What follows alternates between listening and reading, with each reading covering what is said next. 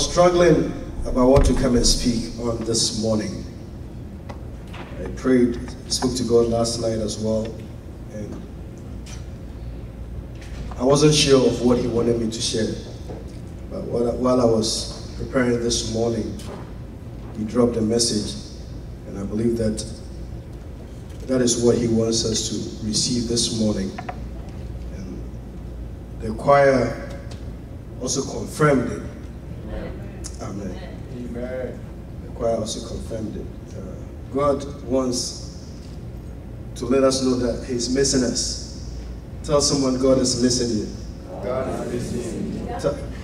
Yes, yes.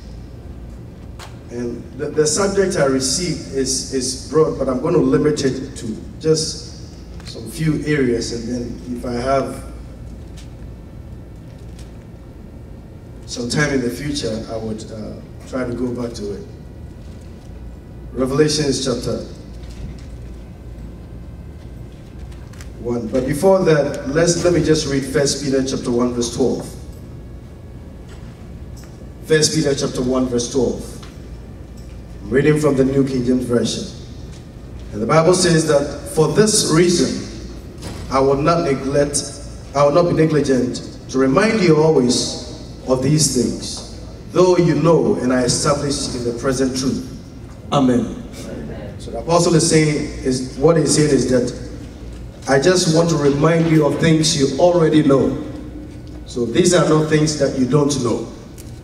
Someone has said that a short pencil is better than a long memory, meaning that no matter how long your memory is, you are subject to forgetfulness.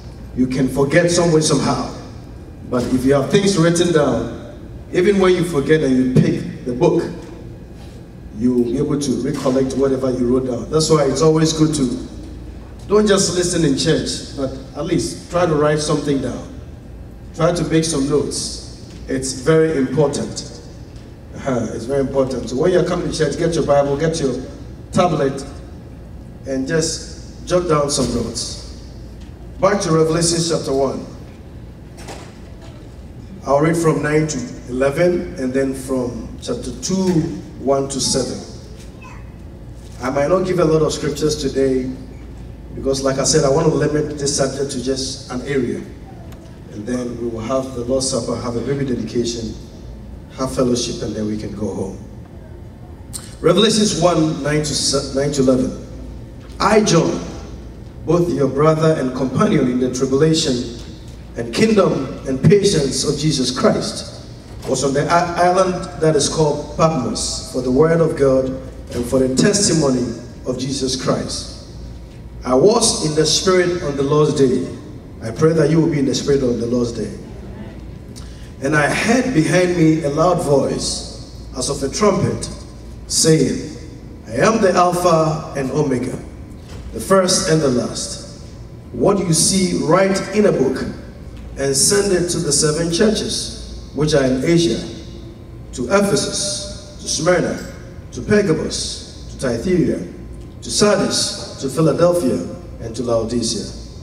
Chapter 2, 1 to 7. To the angel of the church in Ephesus write, these things says he who holds the 7 stars in his hand, in his right hand, who walks in the midst of the 7 golden lampstands.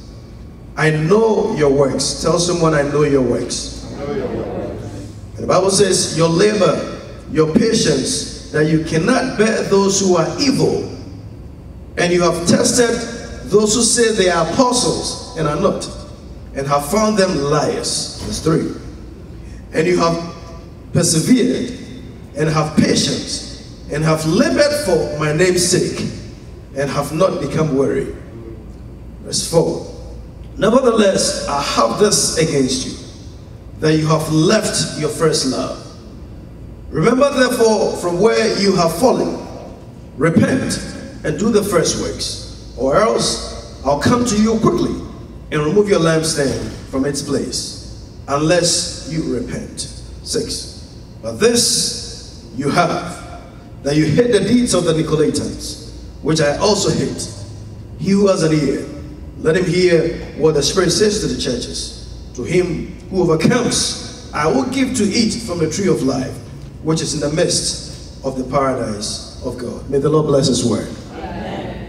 Speaking this morning on the subject, let us return to our first love. That is a message God gave me this morning. Let us return to our first love. Tell someone, let us return to our first love. And like I said, this is a broad subject that I will need another time maybe to talk details about other areas. But this morning, I want to just limit it to the signs that you have lost your first love. And I'll be talking about 15 signs that God gave me. 15 signs that you have, that shows that you have lost your first love. And it's not to just point and accusing fingers at you, but just so we get back to where God wants us to be. Hallelujah. The choir sang a song and it said that I will not go back, I cannot go back. Hallelujah. And we cannot go back. Someone sang a song and said, when I remember what the Lord has done, I will never turn back anymore. Hallelujah. I will never turn back anymore. We don't have to go back. We cannot go back. It's impossible for us to go back. It's impossible. We shouldn't go back. So this morning God is saying, let us return to our first love. Our first love. Now, Jesus said a whole lot of things about the church in Ephesus. He says so many good things about them. And I believe that if he should appear now, he would have so many good things to say about us. He would talk about how wonderful the choir ministers. He would talk about how good we come to church early.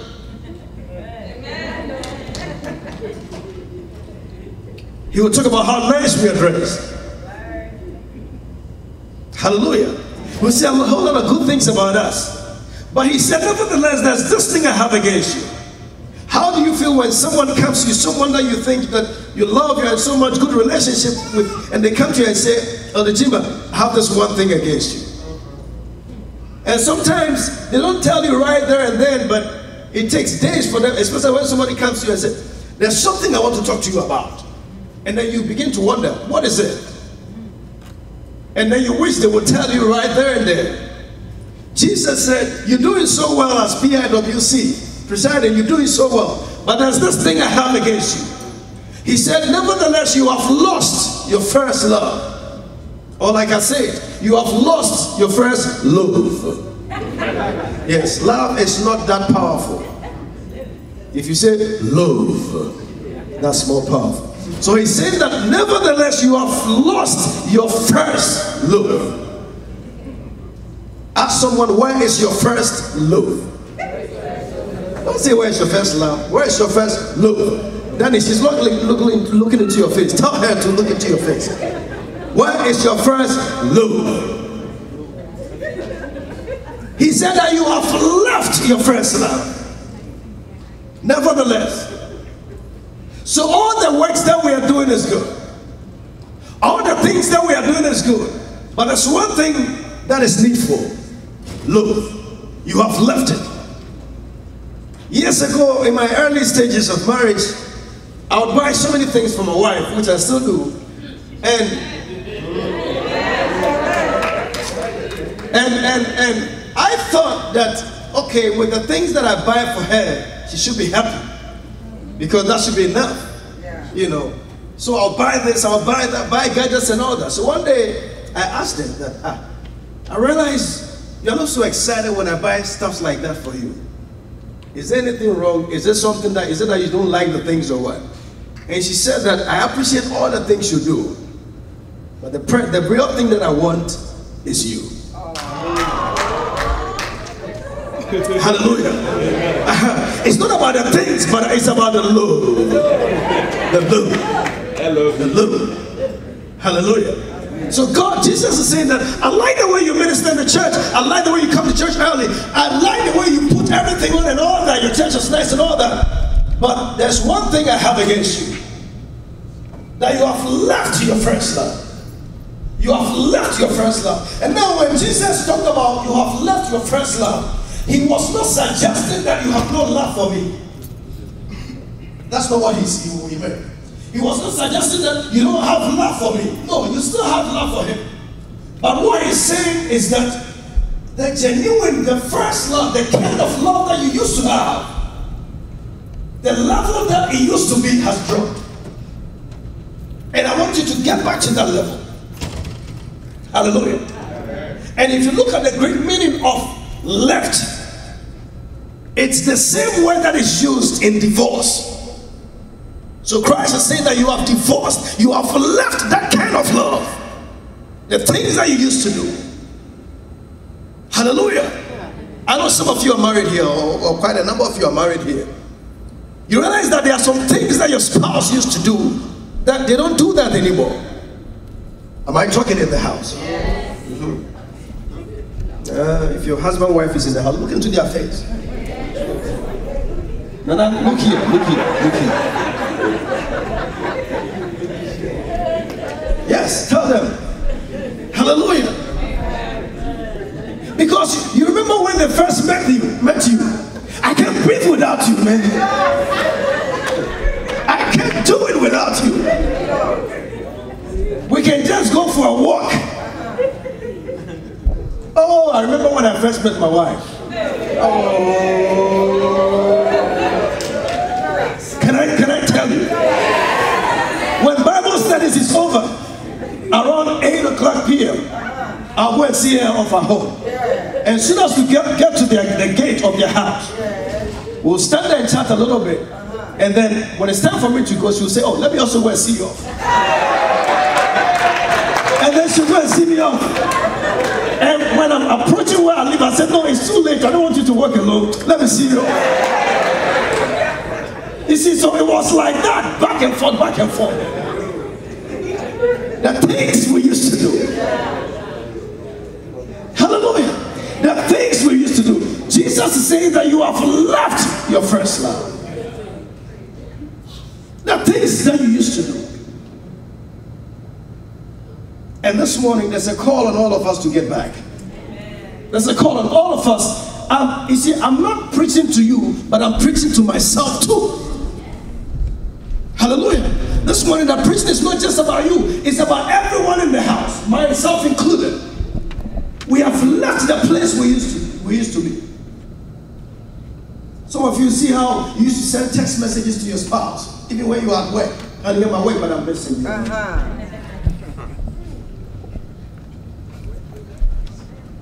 And now sometimes when they are at work, they check their phone to see whether any text has come. Nothing is coming. Tell someone, let us return. So I'm quickly going to talk about 15 seconds.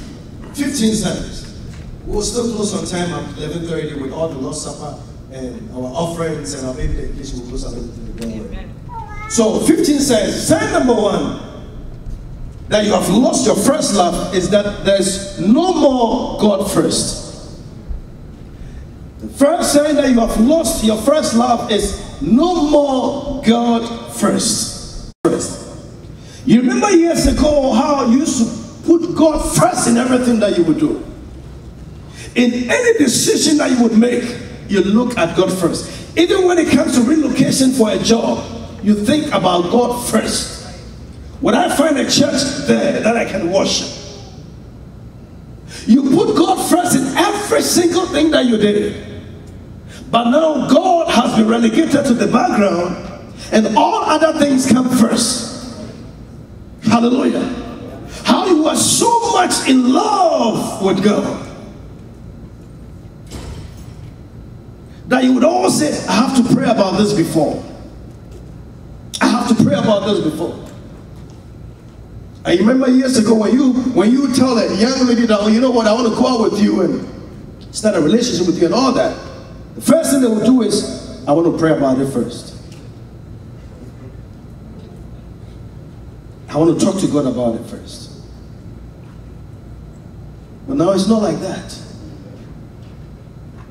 No wonder marriages are breaking in our time. Because we have left God out of it. And we only bring him in when we need him.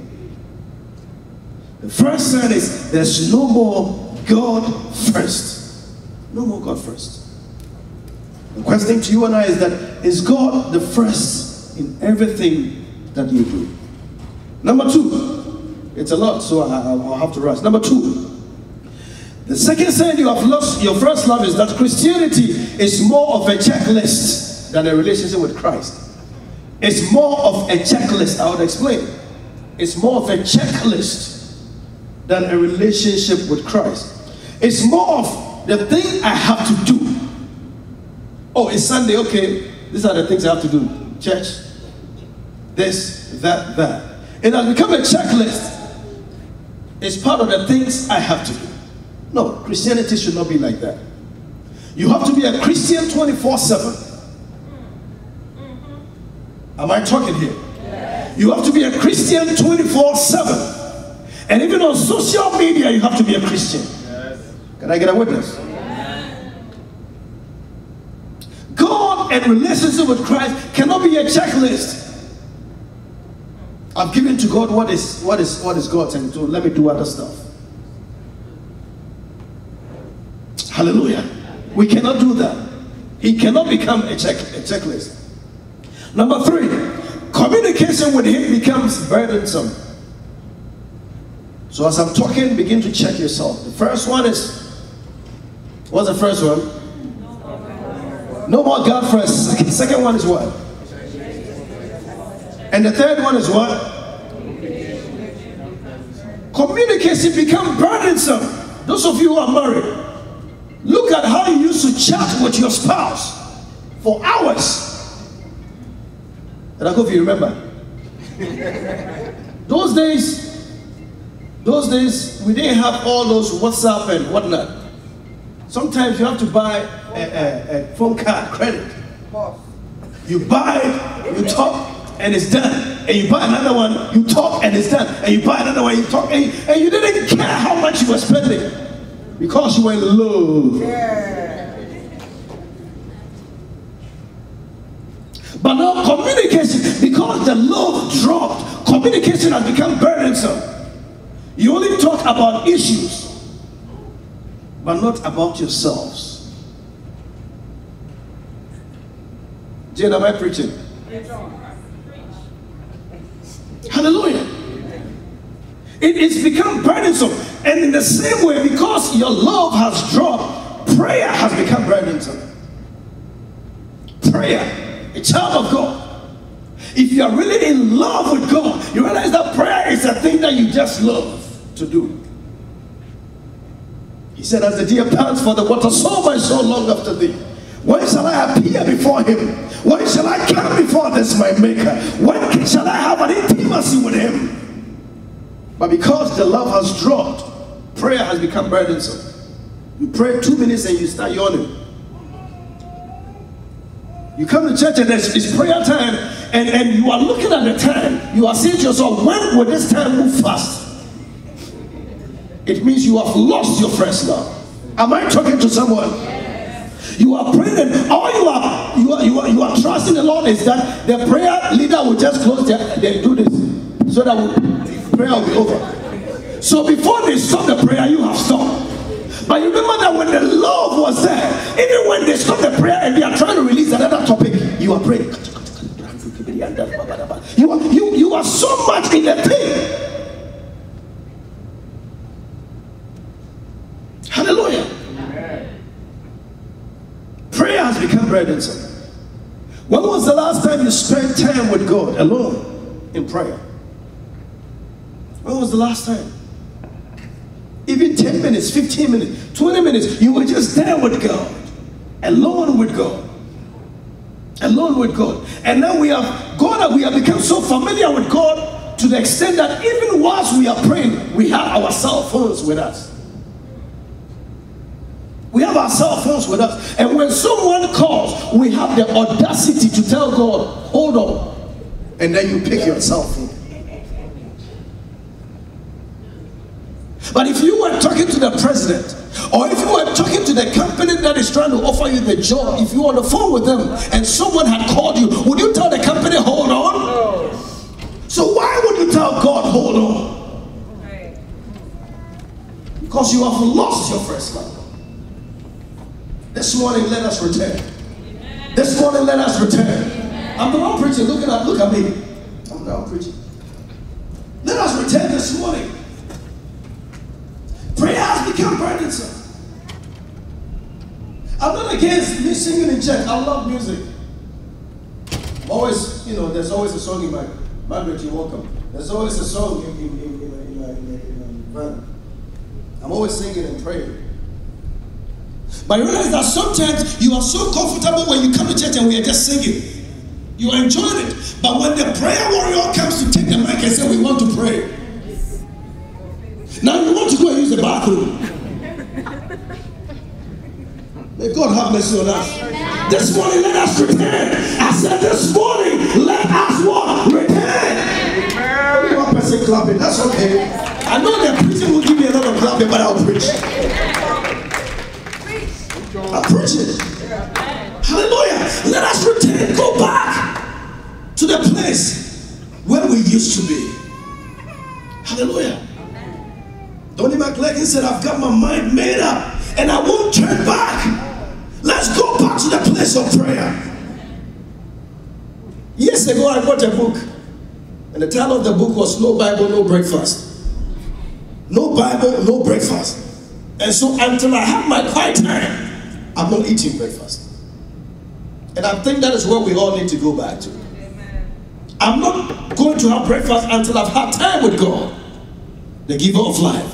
Sometimes when you wake up in the morning, you're so much busy with your daily stuff, and God is just sitting down looking at you. And God is asking you, won't you say hello to me? Don't you know I'm the giver of life? Do you know what is ahead of you? Don't you know I already know what is ahead of you? You are so much in a hurry and you have left God behind. He's supposed to be first in everything. I said he's supposed to be first in everything. He's supposed to be first in everything. Let us return to our first love. Prayer should not be burdensome. Prayer should be a thing we enjoy. I remember when we had the all-night prayer. A lot of people came to me and said, Pastor, we did not even see how the time went. The time was, when the time we realized the time was over already. And we're praying for hours. You see, get to the place where when you get into the presence of God in prayer or in worship, you don't even want to come out. Hallelujah. Because you are there with the lover of your life. You are there with him. Remember years ago, when you first married, you didn't have any children. You were just there with your spouse. And you could be indoor for the whole day. And you didn't feel like going anywhere because you were enjoying the company. And I remember, you were just enjoying the company. No, don't look at me as if you are too holy like that. You were just, remember, you were just enjoying the company. You were just there. May God have mercy. Amen. I can't stay long on this topic because I have a lot. Number four. Now the fourth sign, in case you just joined us, I'm talking about signs that you have lost your first love. The fourth sign is that sin is no longer a big deal. You are not grieved by it. Sin is no longer a big deal. Sin is no longer a big deal. Sin is no longer a big deal. You are not grieved by it. You are not grieved by it. You are not grieved by it. Remember the first time you committed a kind of sin that you were so sorry, you went to God in prayer, you cried, you fasted, you said, God, I don't want to do this anymore. Are we together here in the church? Yes. You said, God, I don't want to return to this anymore. I'm your child, forgive me, I don't know why this happened, Lord, have mercy on me. And now when the first love dropped, the sin has become normal. It has become an okay thing. Because everyone is doing it. And let me tell you, church, that one of the dangerous places you can be is to get to the place where your guilty conscience is no more there.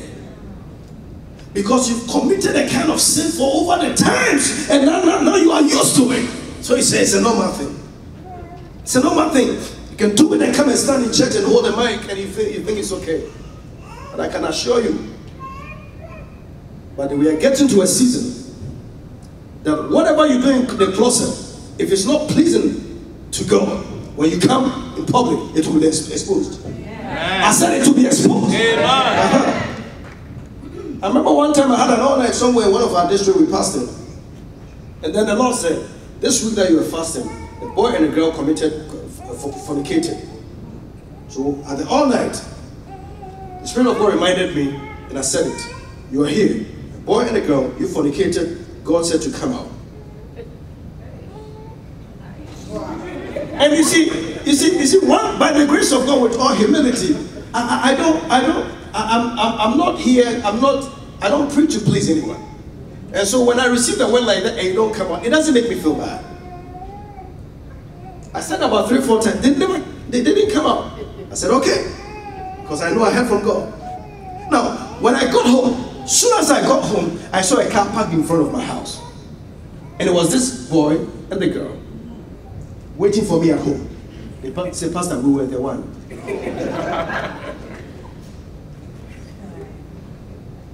Hallelujah. You see, when you get to a place where you don't feel guilty anymore, you've committed some kind of sin. Now, some of us, we've told lies. You've told lies several times. You've lied. Now it's part of you. Oh, where are you going? I'm going to school. Meanwhile, you're going to somewhere. You're going to the restaurant. It's like to become normal. Hallelujah. Amen. Sin is no longer a big deal. But child of God, if you are in a genuine relationship with God, sin is always a big deal. I said sin is always a big deal. Amen. And don't tell me that, oh, in this place that I used to be, we used to call this sin, but over here, it is no more sin. No. The Bible cuts across everywhere. What is sin in Jamaica is sin in the United States. What is sin in Ghana is sin in Nigeria. Is sin in the United States of America. Is sin in Europe. The fact that other people are doing it doesn't make it right.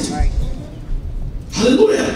In the days of Daniel, the Bible says that Daniel chapter 1 verse 8 and 9, Daniel purposed in his heart that he would not defile himself with the portion of the king's meat. He purposed in his heart. He purposed in his heart. He purposed in his heart that me, I have a relationship with God and I will never do things against God. May that be our situation. Amen. May that be our situation. Remember, I was so sad when I got here, got to America years back, and one of our friends that we used to be in the same school with, someone that we're all looking up to, a Christian, strong Christian. We thought it was a good character to follow. And so when I got here and I got knowledge that he was here, I tried looking for his number and I called him. When I called him, I said, oh, I was just calling to let you know I'm here and all that. And through the conversation, I've realized that this guy has backslided and now he's into alcoholism and all that. But this is someone who we thought was an example of Christ that we could look up to. Child of God, after years have gone and come, and we see you, may we see Christ in you. Amen. After years have gone and come, when we see you, may we see that you have moved higher in the things of God. Amen.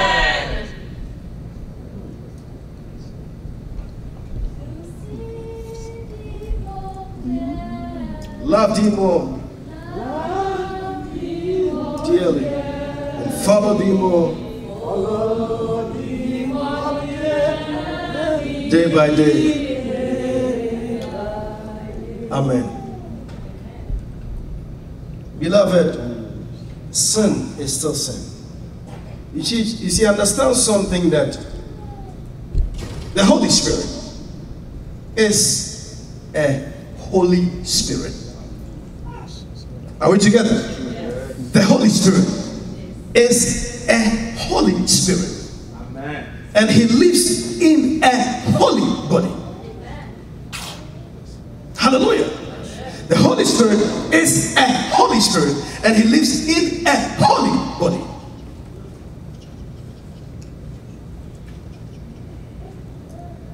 We cannot be a church that endorses sin.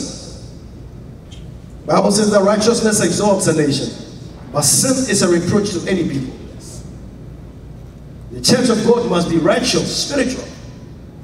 The church of God must be on fire in righteousness, to the extent that when you have come to church and you are living in sin, you will not feel comfortable. You shouldn't feel comfortable comfortable in the presence of God if you are in sin.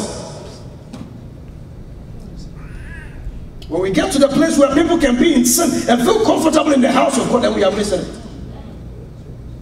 It's not a church anymore. You should not feel comfortable when you have gone to do some things last night and there's Lord's Supper and you are jumping to come and eat the Lord's Supper. You shouldn't feel comfortable. Because he said, I'm coming for a church without spot. Oh, you will not like the preacher today, but I won't stop preaching at all. I'll preach. But the way some of you are looking at me, I won't stop at all. I'll preach. I will preach. Because I've been charged to preach the unadulterated word of God. There are 2 people are clapping. That's okay. Thank God. At least 2 people. That's fine. That's fine. Hallelujah.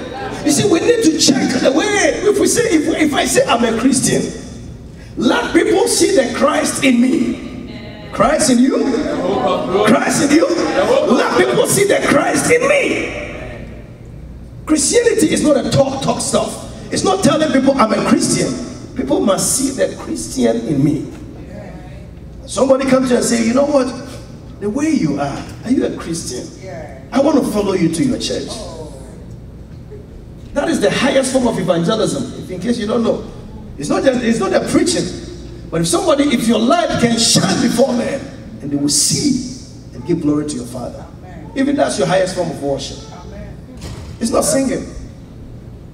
It's not singing. Your highest form of worship is somebody comes and says, wow, Danny, your light is so shining. I want to follow you. Your lifestyle.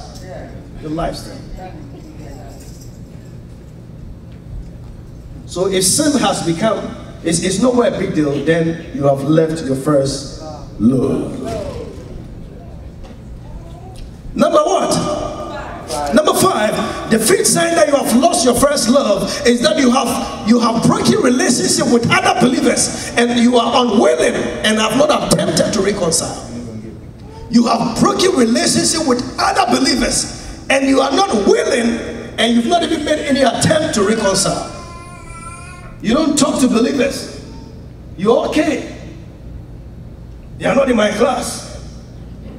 Look at them, this people are not in my class. They're not in my class. That's how they do it. The young ladies, they're not in my class. I don't know what they are drawing in there. They are not in my class. But you, what class are you in? What class are you in? We are all in one class. The class that is bought by the blood of Jesus Christ. The class that is on the way to heaven. We are all in just one class. We were sinners and we have been saved by the same blood. In one class.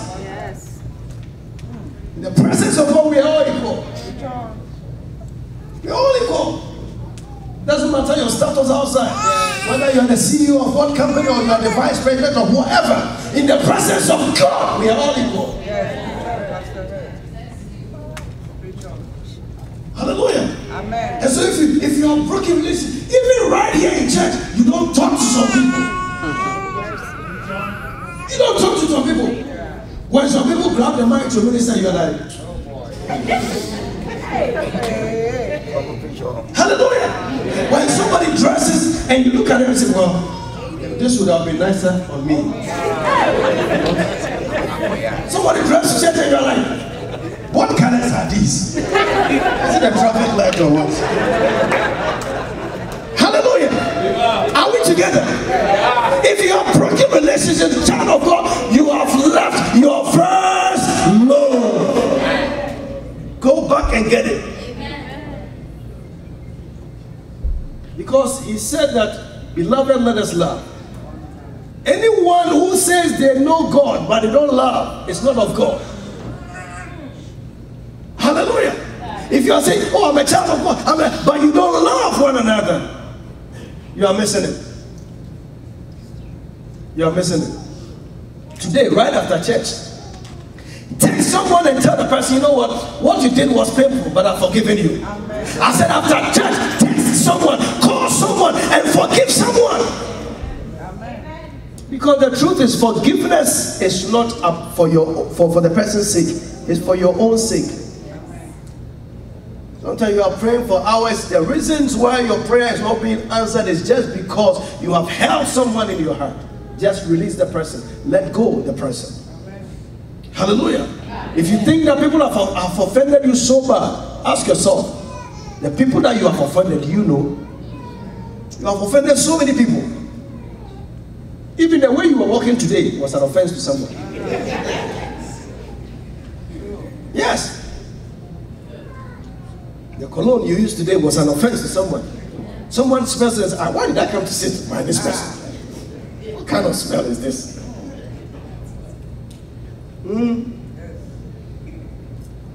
Forgive. Tell someone, forgive me. Forgive me. Tell someone, forgive me. Forgive.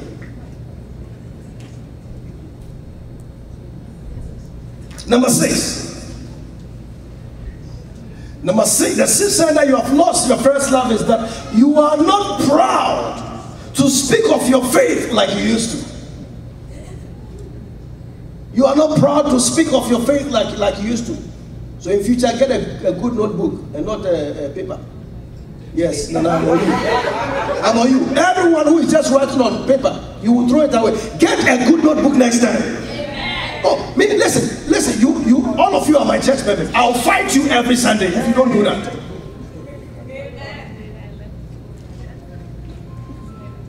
Hallelujah. Amen. You are not proud to speak of your faith like you used to. You remember years ago how you used to talk about your faith? I'm a Jesus girl. I don't do these things. Period. I don't do them. Hallelujah. Years ago, your friends knew that if they came and talk to you about this kind of things, you will not agree, because as for you, you are a Jesus person. They know that. If people can be comfortable to be cursing around you, to be saying all sort of things around you, then it means that, listen, your fire is going down. People should not be comfortable to do some things around you, because they know that your level of spirituality, you cannot entertain some of these things. You used to speak about your faith. I'm a Christian. Isn't it so funny and interesting and weird now that the believer can go to the restaurant with other co-workers, yet they can't tell the co-workers, I want us to pray before we eat, because they don't want to offend them. Really? You don't want to offend them? Then you are not a Christian yet. Because you shouldn't be ashamed to talk about your God in public. Can I get a witness? You shouldn't be ashamed to talk about your God in public. If somebody is not ashamed to smoke outside, they are not ashamed to be kissing outside, I shouldn't be ashamed to talk about the Jesus, the one who has saved me and taken me to heaven. I shouldn't be ashamed to talk about him. I should not be ashamed at all. I shouldn't. Yes. I shouldn't. I shouldn't. You don't want anyone to know that you have anything to do with Jesus. In the name of, I don't want to offend anyone. No. If you're a true Christian, you would always offend someone. If you're a true Christian, you would always offend someone. Listen, you cannot fit it. He said, I wish you were either hot or what? Cold. You have become lukewarm. You look like warm. And you are not. Hallelujah. Child of God, let us go back to those days. Remember years ago when you were chatting with friends and you will hear them say, you know what, the Bible says this, the Bible says that. Years ago, how many of you remember when you were chatting with friends, they would say, well, the Bible says this. Well, now we don't say that anymore. Let us be proud to talk about our faith. Amen. If you know that what we have is the best, amen. If you know what you have is the best, amen. You will talk about it. You will talk about it. I have witnessed, not what anyone told me, but I have witnessed with my eyes. I've witnessed a Muslim whose house was burning when I was in Ghana. His house was burning. He was a security guy. The house was burning. But it was 6 o'clock or 5 or whatever the time they prayed. And this guy has knelt down elder and he was praying and the house was burning. Because he knew that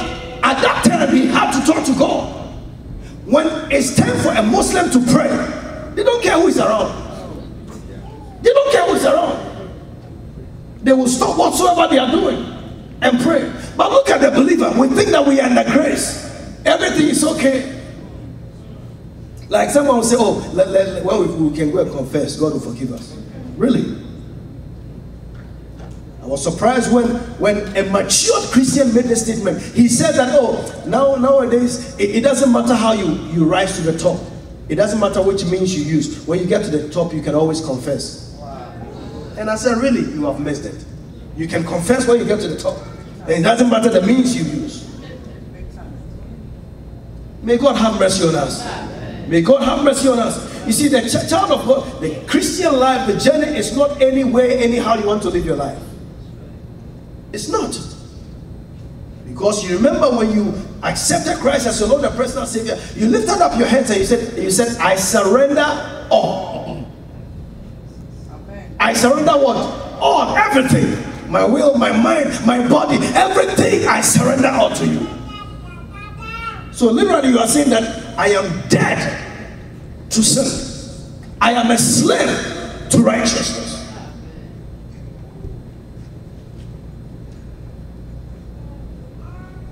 What has changed? What has changed? You are not proud to talk about your faith anymore. You are not proud of it. You don't even want people to know you are holding a Bible. But those of you who have been in the Lord for some time, years ago, remember, we used to hold the Bible like this. Then I remember, on campus, yeah, you hold the Bible like this. And people used to term they used to call us, Krife people. Krife people. I remember in my own church in Ghana, they used to call me Brother Spirit. That was the name. I asked my wife, she tell you. So even among the Christians, they were calling you Brother Spirit. Not among the unbelievers, among your own Christian brothers. The guy who sees men as trees. He said, oh, he sees women as trees. The guy who sees women as trees, Brother Spirit, that's how they used to call me. Child of God, let us, tell somebody, let us be proud of our faith. Let's be proud of it. Let us be proud of it. What number? Number 7, the sign that you have lost your first love is that you try to fit in everywhere. You try to fit in everywhere. You become like a paper to the wind. Whichever direction it blows, you follow. You fit in everywhere. You fit in everywhere. You are in church on Sunday, but by Monday, Tuesday, when other people are doing their stuff, you just join them. Hallelujah. Child of God, if you are a Christian, be a Christian. If you are not, don't be a Christian. Are we together? If you want to be a Christian, be a Christian. Don't try to fit in. Because if you try to do that, you'll be amongst all men the most miserable. You'll be amongst all men the most miserable. Because you will find your way in hell. Oh, I will tell you the truth. You will find your way in hell. And the thing is that you was on earth, you didn't really enjoy. Because you were trying to go with the Christians and also trying to go with the worldly people. I would rather be an unbeliever and enjoy sin. And enjoy sin with the knowledge that I'm going to hell. Than be a lukewarm person, I'm here and there, and then find my way in hell. But I want to suggest to you, don't try to fit in. Change the world. Don't let the world change you. Amen. Yes. I said what? Change the world. Don't let the world change you. Amen. Overcome darkness. Don't let the darkness overcome you. Don't let the world tell you this is how we do it. Tell the world that this is how it's supposed to be done. This is how it's supposed to be done. Don't let them tell you this is how we do it. I've always told young ladies that, listen, You are not a car at a car garage where people have to test drive before they buy you.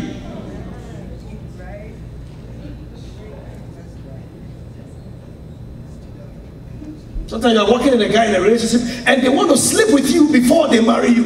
Tell them, listen, until you marry me, you are not going to sleep with me. Amen. Well, I won't get a lot of amen, but that's okay. Until you marry me, you cannot sleep with me. Listen, and if they have done it before, going forward, stop. Look at me. Going forward, stop.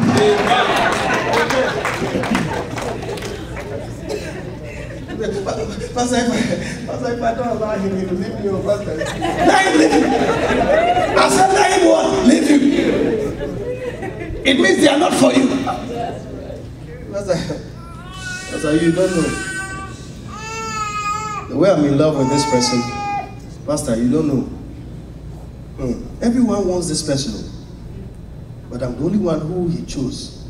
So, Pastor, if I don't do everything he wants, Pastor, you listen.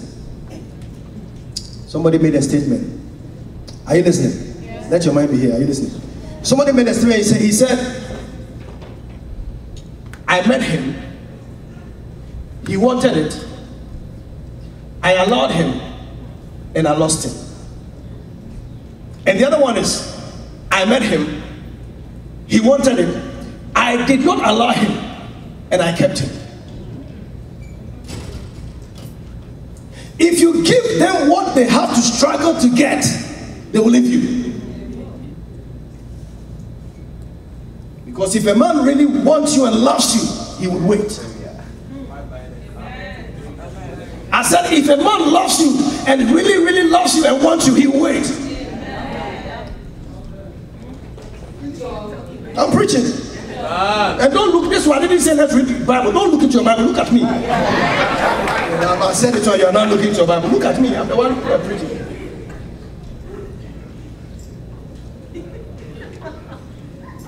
Hallelujah. Amen. What number was that? 7. Okay, I said how many? 15.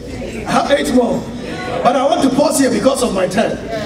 Now, by the grace of God, next Lord's Supper, I will preach here. And I will continue on this one.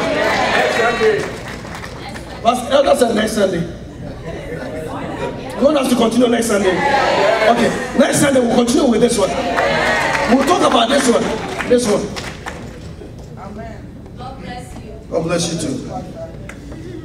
So you have known this. So number 1, first sign is what? Number 2. Number 3. Number 4. It's not a big deal. Number 5. Go and patch up. Number 6. I didn't hear. You're not proud to speak of our You're not proud to speak of your faith anymore. Number 7. Try to fit in. Obey the way. Now next week I'm going to stay on this one. Try to fit in and we'll continue. May the Lord bless all of us. Amen. So you want to be